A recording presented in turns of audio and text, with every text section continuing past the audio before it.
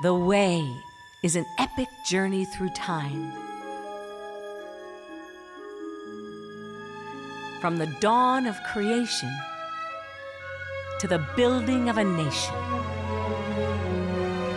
and the conquest of the promised land, to the birth of the baby who would save the world from sin. Who was the Way?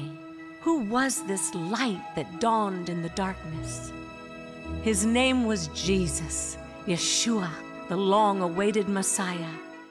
Kathie Lee, I want to start by telling you what an honor it is to chat with you today. I'm happy we're together today. I want to start with letting you in on something for me personally. When you shared it was really his testimony of when your husband passed. And when I watched that, for someone who had dreams of being on the Today Show myself, at the beginning of her career, and to watch you so gracefully and humbly share the gospel on that platform like you did, and how you shared his story and your story as well. I mean, it was really almost shocking for me as a fellow journalist to see that on air. And it just made such a huge impact on me in my life. And I know so many others as well. So I first want to start off and saying thank you for being so bold about your faith and for really, using your platform. I think it spoke to a lot of people.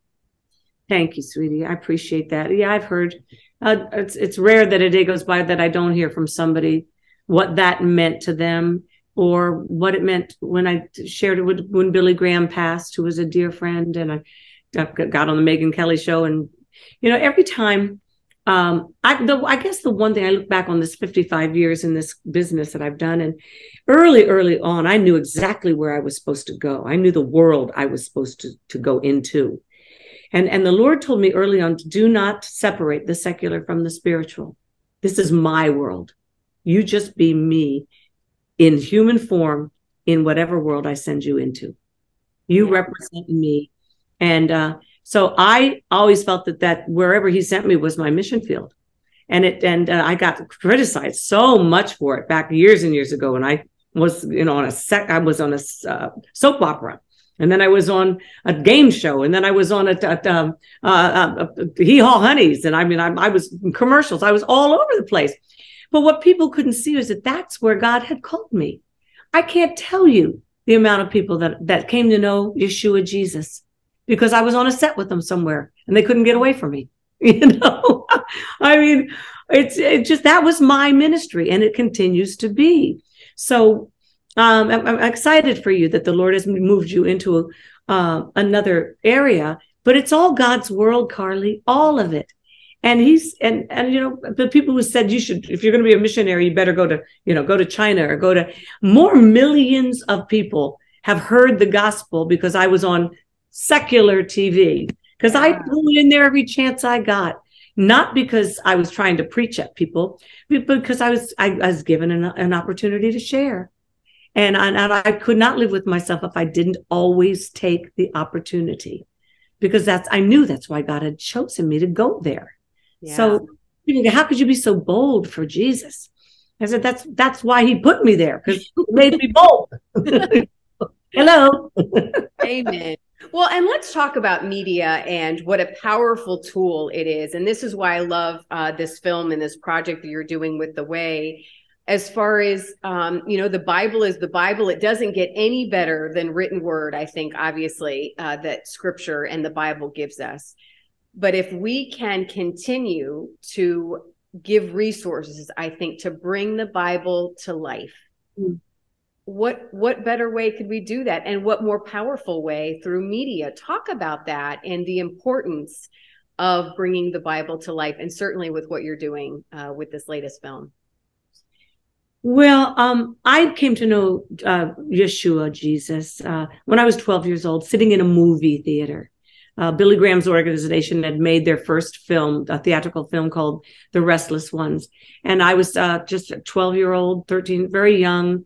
And it changed my life. And at the end, there was an altar call, basically. If you want to know Jesus, this person that this young heroine in the movie had come to. She made a choice between the world, going the world's way, or following Jesus.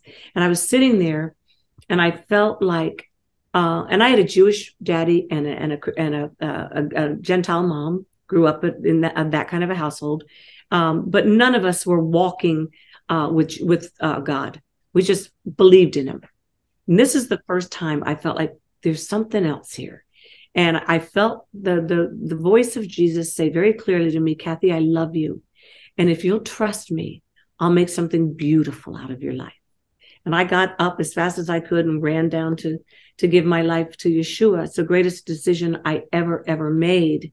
But I didn't know the scriptures. I knew stories from the scriptures.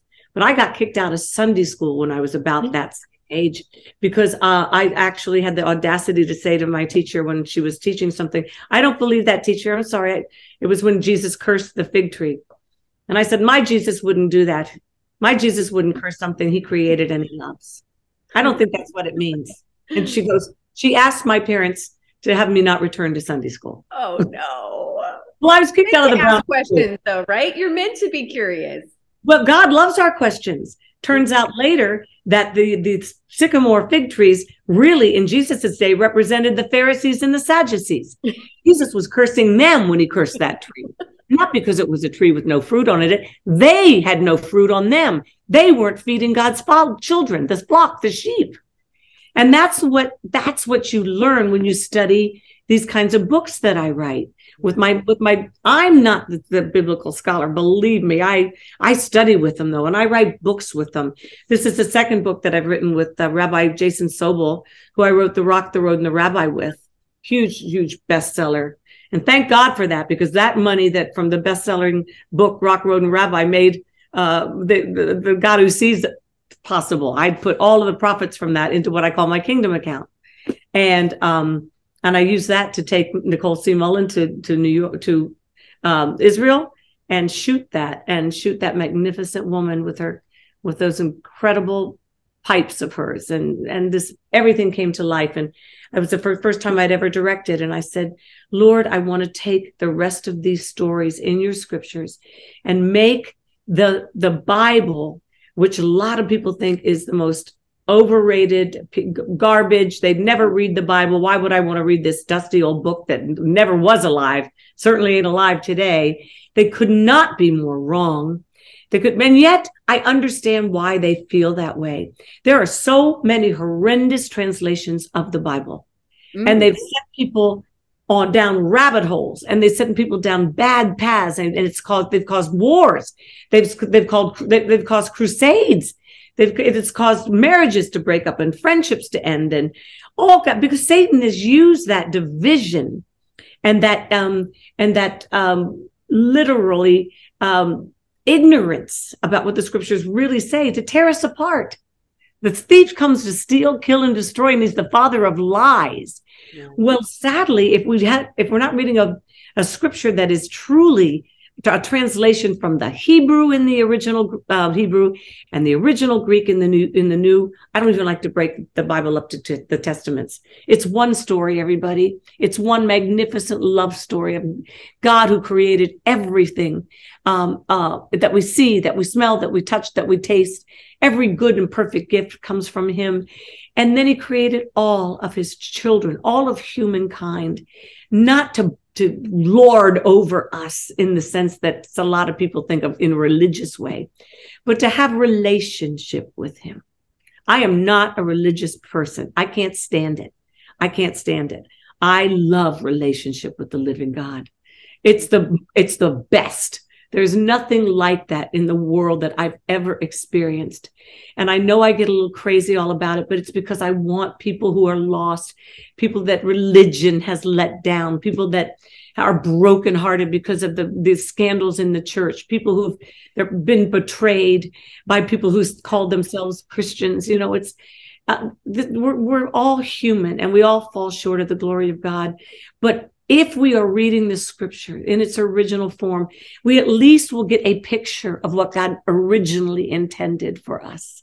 Well, that's what I was going to ask, how you, for people that have tried, that are searching, they've tried, the Bible or what they thought was, and it still hasn't made a difference for them yet. What is, when you're waiting on God to move and to speak to you and it hasn't happened yet, what's your take? What's your advice? First of all, you just pray and say, Lord, I'm struggling. You know it.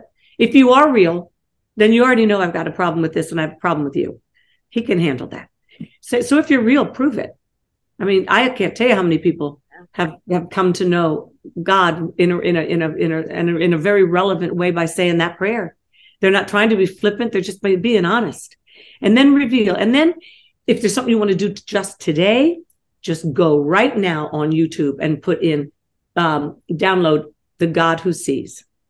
And that will give you an idea of what my movie, The Way, is. It's one of the oratorios out of it, featuring Nicole C. Mullen. And it has touched millions of people who, even if you go to some of the comments, even today, you'll find a few that will say, and this is 3.5 years later, they'll say, I was going to kill myself today, and I stumbled on this video. It's a short film. It's 11.5 minutes long. So now I know, though, I'm like Hagar, who was 4,000 years ago. I know now God sees me. I know he loves me.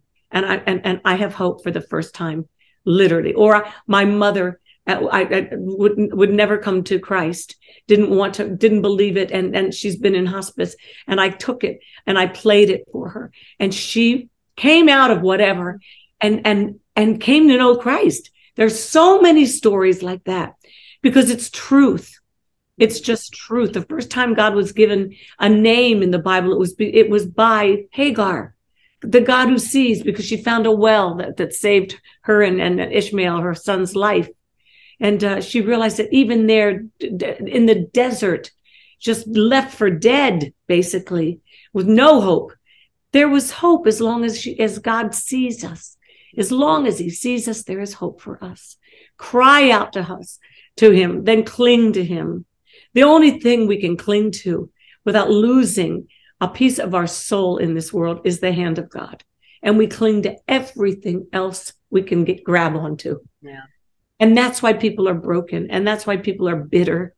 And that's why people feel hopeless and helpless. They're clinging to the wrong things. They're going to the wrong churches. They're going to places where God is not honored and his word is not foremost and precious and sacred.